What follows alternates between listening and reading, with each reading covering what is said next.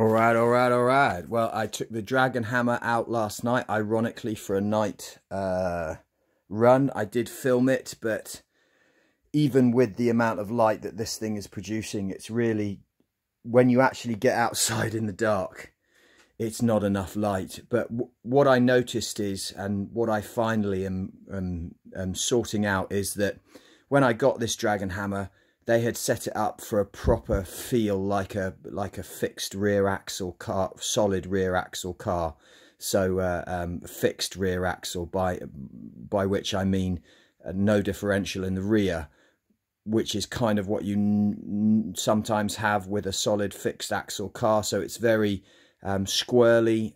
It doesn't accelerate in a straight line so happily if you've got lighter diff oil in the front and heavier diff oil in the back. So I'm rectifying that now, and I just thought it'd be interesting for those of you who haven't seen in the back of a Dragon Hammer Voltz or the back of the Dragon Hammer when it's got this beautiful kind of machined aluminium rear end.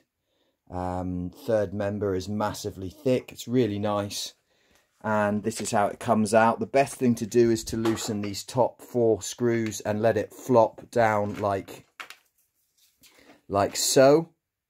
And then you just hold your hand underneath, and then with a wooden hammer, just boom, boom, and it literally just drops into your hand.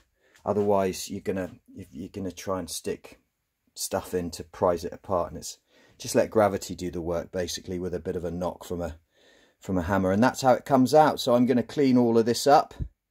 I'm going to put different differential oil in the diff and put it back on, and hopefully that will sort out the last bit of handling, and then that'll be the car fully tuned. Peace.